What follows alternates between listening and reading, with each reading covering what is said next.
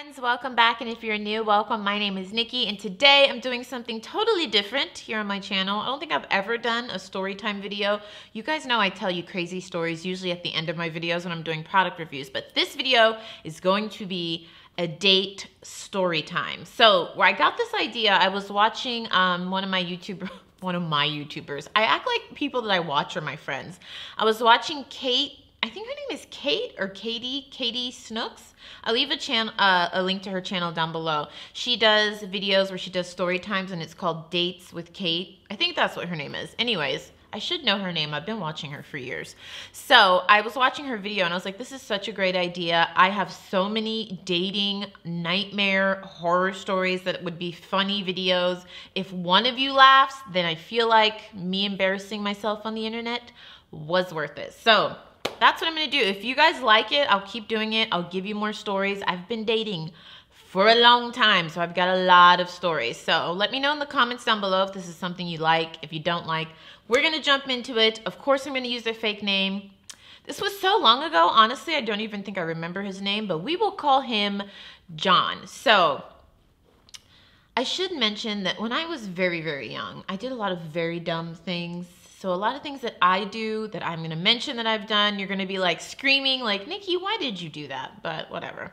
Okay, so many years ago, I met John online. I think we met on like Match.com, I think. I cannot remember, but I know we met online. We met in person. He looked nothing like his photos, but he was very, very nice. It was him in the photos, but it looked like he had taken those photos when he was like 16 on the football team, working out 6 days a week, and then in person, he just didn't look like the photo. Like, you could just tell the photos were a long time ago, but he was so nice. I think we dated for like a month, never did anything physical. We didn't even kiss because I wasn't really physically attracted to him, but he was so nice that I was like, I have to keep dating this guy. He's so sweet. He opens the door for me, blah, blah, blah. He's just a really kind, awesome guy. He was an engineer. I can't remember his name, but I remember all of this other stuff. He was an engineer. He was working on his PhD, you know, very goal-oriented. He was taking care of his mom. He had bought a house and she like lived in the guest house. He was just like a really nice guy. I was like, okay, maybe the physical attraction, because that's how I am. I'm like, I didn't used to be like that. Back then, I was actually really superficial. But I thought, you know, okay, let's be real. Because before him, I had some real dating horror stories. I was like, let's try to date a normal guy, because I was always looking for the guys with the big arms, the gorgeous face. I was like, he's a nice guy. Let's just try to date him, and maybe I'll grow to like him and grow to be physically attracted to him. So after like a month and a half, this is gonna get funny. Well, it's funny to me. You guys let me know in the comments down below what you think. So after about a month and a half, I never kissed him because I wasn't attracted to him physically yet. So he kept asking, you know, do you want to come over to my place? I have a pool, I have this. I'm like, oh God, if I go over his place, he's probably gonna want to like kiss or something.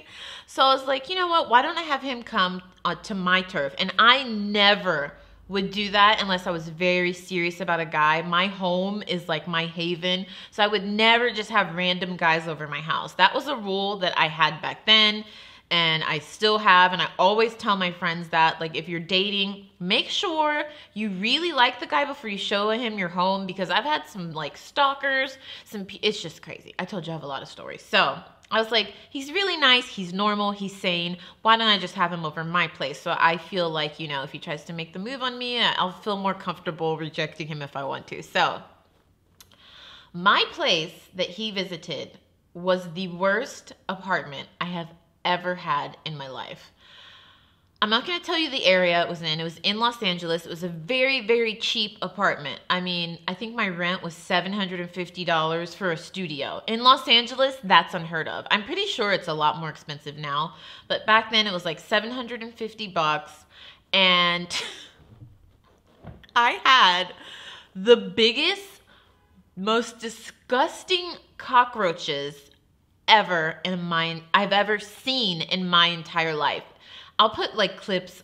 I'll show you. I don't even know what they're called. Like, they were huge. When I first moved into this place, they weren't there. Like, the first 3 months, I didn't have anything. No mice, no spiders, nothing. I never had mice in this place, but these roaches, I don't know where well, I ended up getting an exterminator, and he told me that there were nests under the building. So he was like, I can exterminate, but they're gonna keep coming. Friends, when I tell you they were huge, they were like the size of my Shih Tzu. Not that big, but they were like literally this big. I think they're called water bugs, but it was like water bugs on steroids. It was the worst year of my life. And they were able to fly. They were able to fly, friends. They would like be on my IKEA dresser and then just fly over to my bed. Oh my God, it was so horrible. Poor Coco, when oh, here he comes. See, here's me screaming. So he's like, Mommy, are you okay? Do you remember that horrible year with all those roaches, Coco? He just got groomed, so he looks like, I hate when he gets groomed because this is what he looks like. I like Shih Tzus to be hairy, so I feel like he looks like a rat, but he's so sweet. Anytime he hears me scream, he comes over. Do you remember that time we lived with those giant roaches that you didn't want to talk to? So it was so funny because like when I would see the roaches, this is becoming a story about roaches, but I'll move on. I'll connect how this relates to the guy. When I would see the roaches, I'd be like, Coco, eat it, eat it. He's such like a fluffy lap dog. He looked at me like, bitch, are you crazy? He would literally look at them, back away, and just go in his crate like you are out of your goddamn mind. So it was horrible. I paid an exterminator to come once a month, and that would keep them away for like a week, and then the other 3 weeks of the month, I would just be in hell. I tried to break my lease and the landlady would not let me break it. As soon as my year lease was up, I was out of there so fast. It was horrible. Okay, so that's my place. I live in fear of these flying cockroaches. Some days you don't see them, and then other days, one time I woke up with one in my hair. Horrible. He comes over, I'm like, okay, yeah, cool, come over, I'll cook for you, whatever. Remember, he has a nice house, he has a guest house, he has a pool, great place. He comes over. I'm not gonna say where the neighborhood was, because I don't wanna offend anyone. Some people that are watching may live there. The neighborhood wasn't that horrible, but my place was horrible. So he comes over, and the first thing he says when he parks, he's like, is my car gonna be safe here? Because as he parked, there were helicopters flying around looking for someone. So I was like, yeah, I think so. I think your car will be safe. Before we would even eat dinner, he called his insurance company and lowered his premium in case anything happened. That is not a joke. He sat on the phone for 20 minutes. I was like, yeah, I'm in a little bit of a sketch neighborhood. These were his exact words. I'm in a sketch neighborhood. Just wondering if I could lower my premium from $500 to $100 just in case. I was like, okay, whatever. And I think I heard him say, like, just in case I stay the night here. And I'm thinking, you are not staying the night here. Don't get ahead of yourself, buddy. The roaches make an appearance, friends. They're not even roaches. They're like mini rats. So the living room, I say living room in quotes because it's a studio. The living room is like where I'm sitting, and then you can see where the bed area is and the dresser. So for some reason, those little roaches like to fly from my dresser. They crawl up the back of the dresser. They get on top of there. We're sitting there watching TV. I'm not kidding. The most I have ever seen, there were 4 in a row that went flying from my dresser to the bed. Oh my God. Just thinking of the memory just makes me like want to rip my wig off and just scratch everywhere. It was the most disgusting thing. I've seen like 1 at a time, right? I've never seen 4. It was like 1 went whoo, flying over. 2. It was like I was in a circus. I literally started screaming like a little baby. And he was sitting there like in disbelief, like we're both just watching them like fly over, fly over. I'm screaming like, oh my God, oh my God. Coco runs over to me. He gets up and he just like calmly, you know, he's a big guy. He was like 6'2", gets up calmly, knocks them off the bed, steps on them, and green, oh my God, it was horrible. Green pus went flying everywhere. I'm not exaggerating when I tell you these things were this big. They were the biggest, most disgusting things I have ever seen in my life. Oh my God. So he proceeds to step on all 4 of them. This green, nasty neon crap goes everywhere. Remember, we had just finished having sushi, and I made like sushi and something else. I got so freaked out that I vomited immediately all over my couch.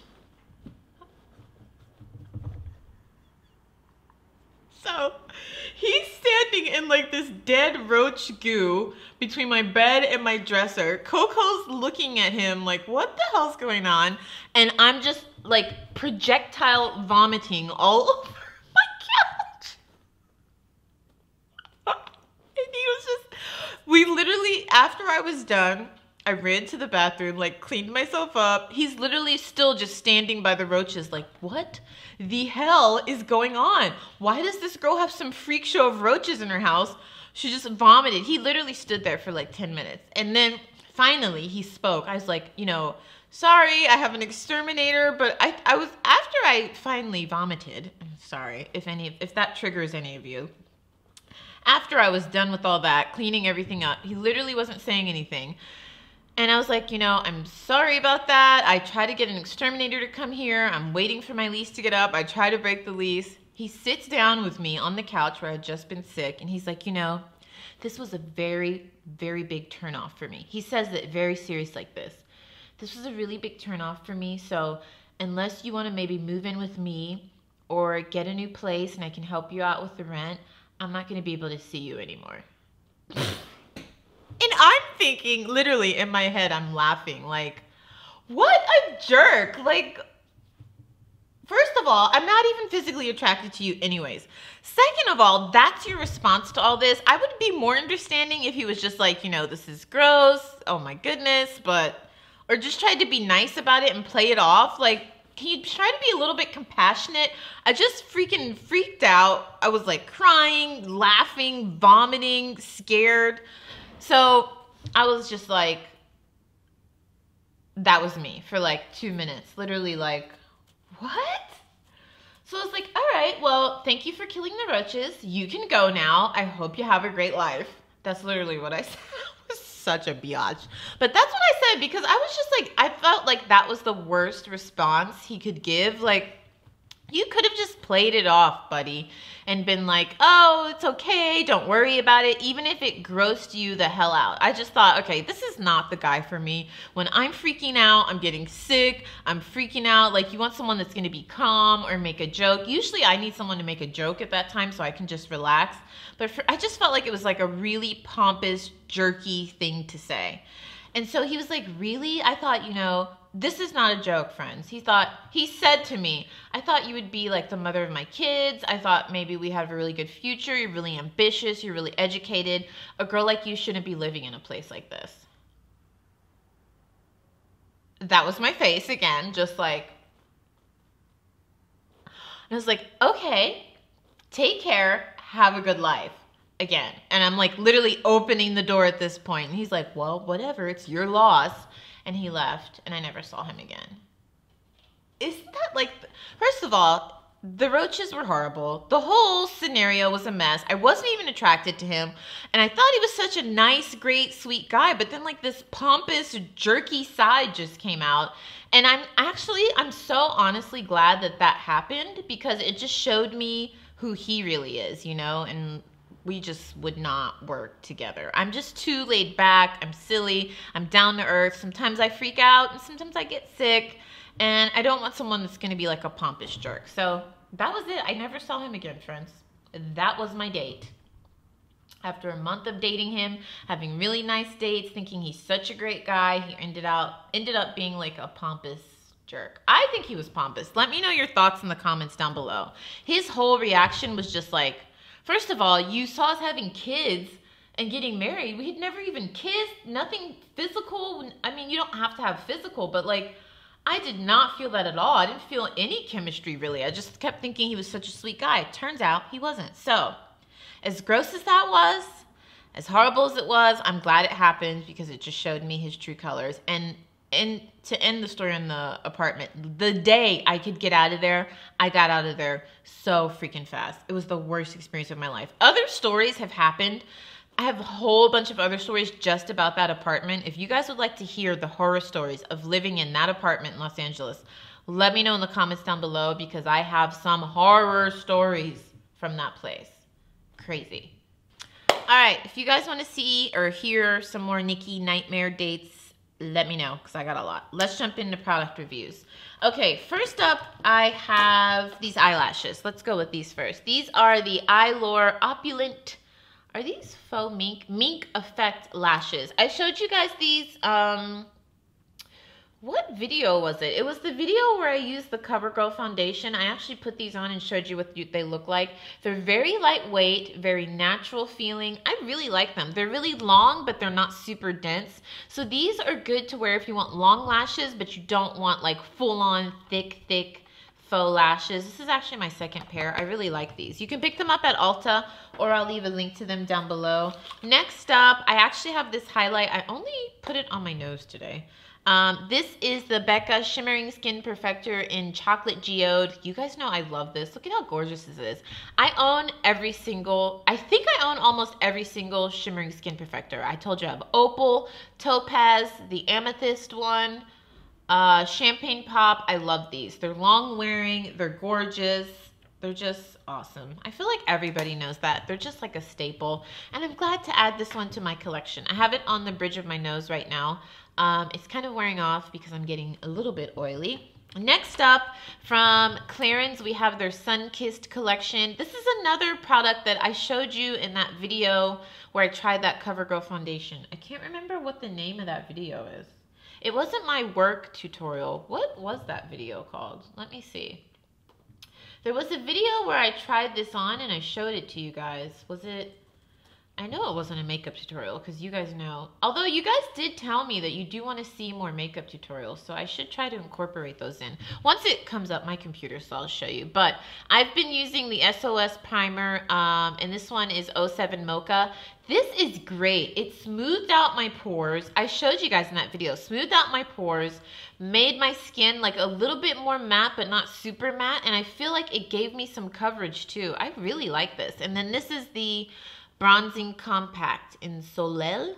I'll leave a link to it down below. I'm not pronouncing it properly. This compact is huge, friends. Look at how big that is. It's too light for me to bronze, so I've just been kind of using it as a setting powder. But I really like it, and I love the packaging. So thanks to Clarins for sending me that. Next up, we have the Kevyn Aucoin. This is the Kevyn Aucoin. My computer. I wanted to tell you the video, but my computer's being slow. Maybe I can pull it up on my phone. This is the... Hang on, let me pull it up. It's gonna bug me. It was the full face using affordable brushes. So the brushes that I got from Big Lots is when I showed you this primer and the Shimmering Skin Perfector. I'm sorry, I can't think straight. That whole date story threw me off. I haven't told that story in a long time. This is the Kevyn Aucoin Sculpting Powder in Light. As you can tell, that is way too light for me to sculpt anything. So I've been using it to set under my eyes, and I have been loving it. It helps to keep my concealer on my face, stay put, limited creasing, so that's good. Next up from First Aid Beauty, we have their Ultra Repair Hydrating Serum. It says replenish, smooth, and soften skin. Safe for sensitive skin. You guys know I really like First Aid Beauty. I've been using their salicylic acid clay face wash a lot. So this one has a pump. Let me show you what it looks like. It's clear. Does it have a smell? No smell. Ooh, this feels cooling. It's very lightweight. So I guess you put this on before your moisturizer. It says use daily in the AM and PM. Apply 1 pump of the product to clean, dry face and neck. Wait until completely absorbed and then apply serum. It doesn't have a smell either. I like when skincare doesn't have a smell. So I will give this a try and let you guys know how it goes. If any of you have tried this, let me know your thoughts down below. What else? Oh, Derma E sent me some goodies. I think I already have these actually. This is the Derma E Purifying Daily Detox Activated Charcoal Scrub, which is really good if you have oily skin, you want to get like some impurities out of your skin. And then also the Derma E Purifying Charcoal Mask. Again, really good when my skin is like really oily. I have large pores and I want to get all the gunk out. Next up, I have some mascaras, but I didn't actually use these. My mom did. My mom has the most beautiful, gorgeous, natural lashes. I know you're watching, Mom. You know I love your lashes. I don't think my mom has ever worn fake eyelashes a day in her life, so I always give her mascaras to try out because she's the mascara queen. She like, her lashes are already really long, but then she knows how to really work mascara to just bring them out. I love her lashes. So Mom tried out 4 of these. She said the Blink mascara was super whack. I didn't do anything for her. This is my mom's words. She didn't say it was whack, but she said it wasn't good. I also gave her the Butter London Double Decker lashes. She said that the brush was really thick, so she couldn't get her lower lash line, and she loves to do her lower lashes. The Tarte Tartist mascara, she said also the brush is so big, it makes it difficult to get the lower lash line. Didn't bring out her upper lashes. Her favorite was the Julep Length Matters Buildable Lengthening Mascara. I'll leave a link to it down below. She said the wand was super long and it made it easy to do the top and bottom lashes. It made them very long. It made them very thick. She loved this mascara. So tip from my mama to you, Julep Length Matters Mascara is a really good one. So that is it for me. This video is going to be so long. Hopefully you enjoyed the story time. I can get like really graphic. I have some graphic, like funny stories. If you want more Nikki Nightmare dates, I don't know what I'm gonna call this, like Nikki Nights, Nikki Nightmare dates. Give me some ideas. But if you want to hear more storytime videos, let me know in the comments down below. That is it for me. Check out the videos on the screen. If you haven't subscribed, don't forget to subscribe. I have a giveaway happening right now. You can check that out. I'll leave a link to it down below. I just spit all over myself. Give this video a thumbs up, and I will see you soon. Ciao.